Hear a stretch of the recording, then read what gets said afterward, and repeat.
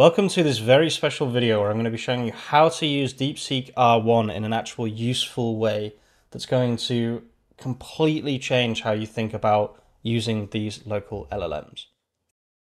Let's get into it. So the first thing you're going to want to do is you want to install Ollama. So just go on ollama.com, download it for your system, right? The second thing you want to do is you want to pull the model that you want to use, okay? So I'm going to click on DeepSeek R1 here, and then you can choose which one is going to work on your system. I chose the 8 billion. You might be able to get 14 billion, maybe even 32, maybe even 70. I just picked the one that works best for my system. So what does that look like? I'm going to go to command prompt, and basically what you would do is you would say Ollama run DeepSeek R1 8B like this. Okay, mine is already installed, so I don't have to go through the install process. What yours will look like is if you do this and then send this, it will start to pull and then it'll start to download this this LLM version, right? But we already have this on our system, so I think there's a lot of confusion about what this actually looks like, right? So you can interact with a local version of your script, or you can interact with a local version of the model, okay? So you can say like hello, and it will reply to you. That doesn't seem that useful though, right? So like what the hell is actually the point of this? So it's actually useful for a much more interesting way. You can interact with it as I just showed you, but you can also do something much more interesting. You can create a Python, JavaScript script, doesn't really matter, that interacts with Ollama with code and calls the model, right? So what does this actually look like? I just went to ChatGPT and I said, write a script that connects to Ollama and does something with Ollama through Python. It gave me this very simple script here, right? And you can just take this onto Visual Studio Code, and you could do file, open folder, new folder, Python, and then we go here, new file, hi.py, paste this. Now you actually have something that can interact with the model, right? So let's go here. First of all, we need the name of the model. So we'll go back to command prompt and we'll just run, I think it's Ollama list, if I'm not mistaken. And this will give us the model, right?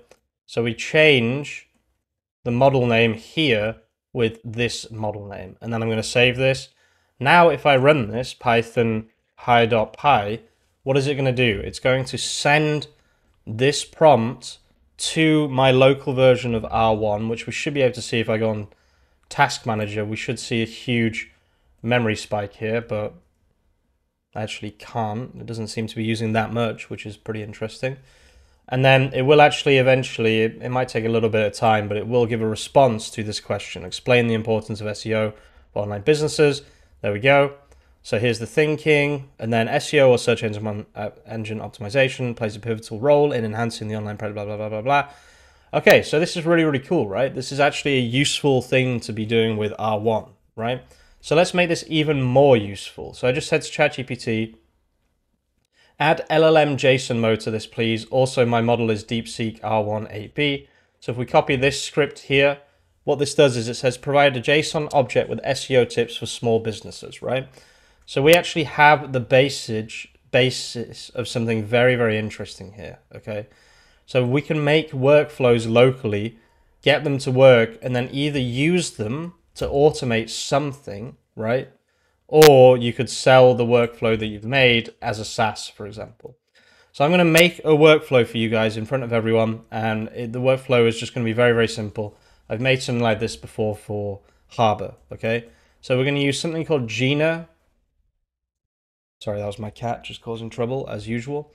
Gina is a, it turns web pages into LLM-friendly responses, right?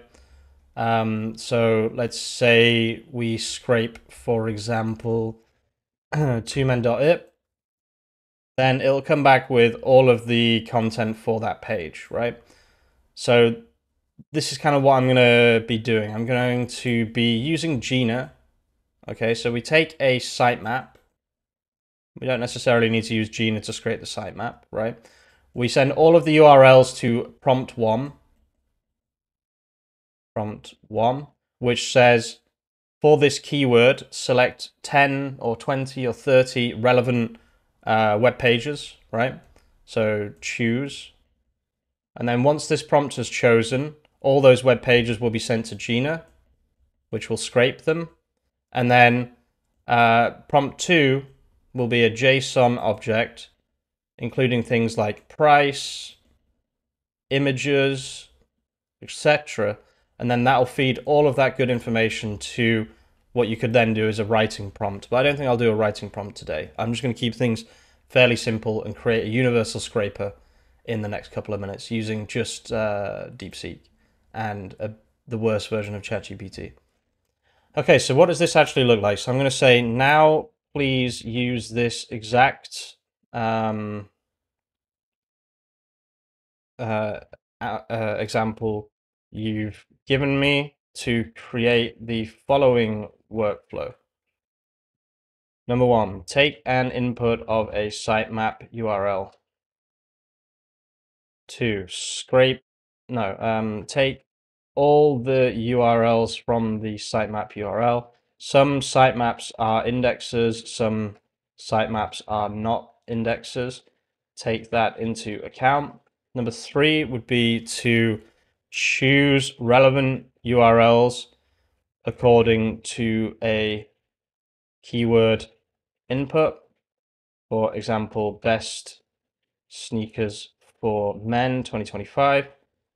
4, send all relevant URLs from, this is a DeepSeek R1 prompt number 1.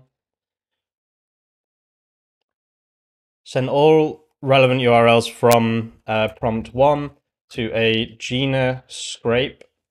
So we'll just go back to Gina here. We need to create our call, right? So there's a couple of things that I want to change here. I want to change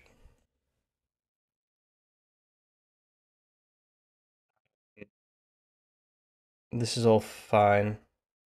Uses Reader LMv2 for HTML to Markdown conversion to deliver high quality results for websites with complex structures and content. No. I want to exclude selector header and footer because they're just not needed. And then I think that's totally fine. Everything else is totally fine. So we'll send this, right?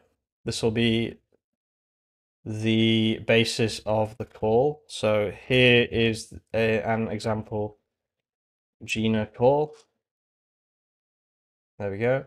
Send all relevant URLs from prompt 1 to a Gina scrape, which the response of each page should then be sent to prompt 2. Gina turns web pages into LLM readable text, including images, etc. Then number 5 should be scrape the pages and output. This is DeepSeek R1 prompt number 2. Scrape the pages and output in JSON things like pricing, description, images, I don't know, features, specifications, and anything else you can think of. So apart from that, I don't think there's actually any code needed here. So we'll just hit enter here and see how this works. Okay, so we need to install some dependencies. It does need Beautiful Soup to scrape the sitemap. You could probably get away with not using Beautiful Soup, but it's fine. So let's have a look here. So model name, Gina API key, it's fine. This refreshes every week anyway. It's not like this is a private one. Use DeepSeek R1 to filter relevant URLs based on a keyword. Okay, where do I input the keyword?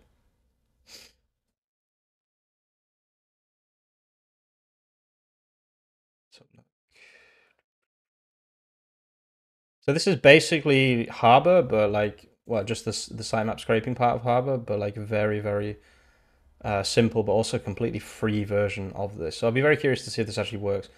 Where do I input my keyword? Oh, here we go.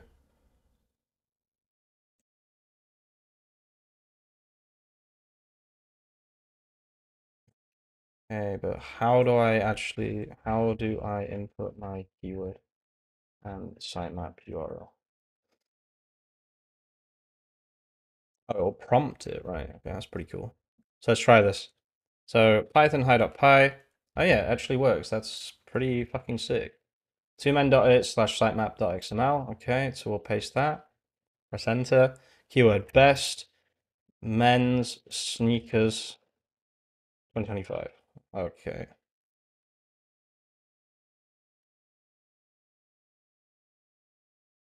Didn't find a tree builder with the features you requested to install. Do you need to? Yeah, I need to install a parser.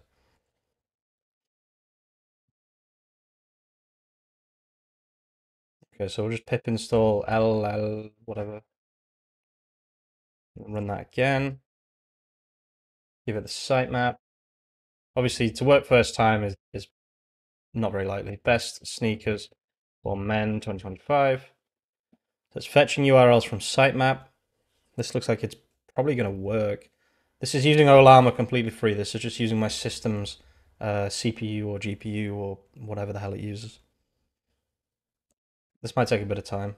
Okay, so I didn't manage to extract any. It's pretty close to being complete. I would guess that the problem here is that there's too many URLs, so it's too big. There are probably too many URLs, so please just restrict it to the first. Restrict it to base URL sitemaps only, ignoring foreign language sitemaps. So let's just send it this so it understands. So none of the above except the first few should be considered. Okay, so we have this working now. It did take a little bit of time. However, interestingly enough, it doesn't have the intelligence that we're kind of looking for. So it says relevant URLs. Remember, the keyword is best sneakers for men. This is a coat. These are dress pants. These are dress pants. These are dress pants. Now, obviously, this could be to do with prompting, but you can just see that it's not as intelligent as something like Anthropic. However, overall, this does work. You can see this is getting the images as well.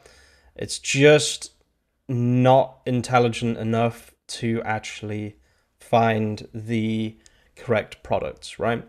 So if you run this with Anthropic instead of R1, this will work, okay? Now, it could be to do with the batch size. Maybe the batch size is too small here, so it can't actually find anything relevant. But yeah, I would expect this to be a lot more intelligent, to be honest with you. So you can see here, scraping results. If these were all sneakers, this would be perfect, but they're actually not. So I would probably go back to using Anthropic for this. But yeah, this is how you can use completely for free DeepSeek R1 to automate your processes, okay? Now, I will say I did use Claude to create this. ChatGPT 4.0 just wasn't cutting it, so I had to switch over to Claude. But yeah, overall, I'm really, really happy with the results here. It's just not quite intelligent enough. Now, we could change the prompting here.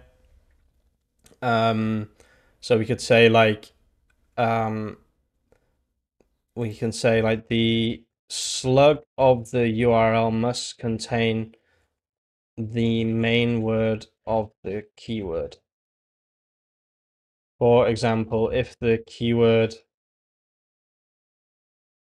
is best sneakers, you must only return URLs with sneakers in the slug, right? So we can try that, but again, I just don't think the model is as intelligent as people are making out. Again, we could be using the 14 bill or the 70 bill. I can only use this. I can only use this version. Okay, so yeah, it's actually not. It's failed again. It's not intelligent enough in my opinion. But yeah, we could do a few more things, like we could shuffle the order and things like that. But yeah, despite the fact that you can do this completely for free, If it's not intelligent enough, then it's kind of pointless. But I just wanted to show people how they could automate, or how you can automate certain things. You can now take this, right, and start to turn it into a auto blogger, right? So you can have a new file called keywords.csv, right? And then you can have like best sneakers 2025, best men's coats 2025, best whatever, right? And then you can input the CSV into hi.py, right? And what will that do? It will mean that you could then run this 24/7, just generating content and outputting into Markdown, for example, right? But yeah, I just wanted to talk about this, guys. I think this is super, super interesting, but I do think it is lacking some intelligence. Thanks for watching, guys. This is my basic guide to running SEO tools and things like that locally on your computer using Ollama and DeepSeek. If you're watching all the way to the end of this video, you're an absolute legend, and I'll see you very, very soon with some more content. Peace out.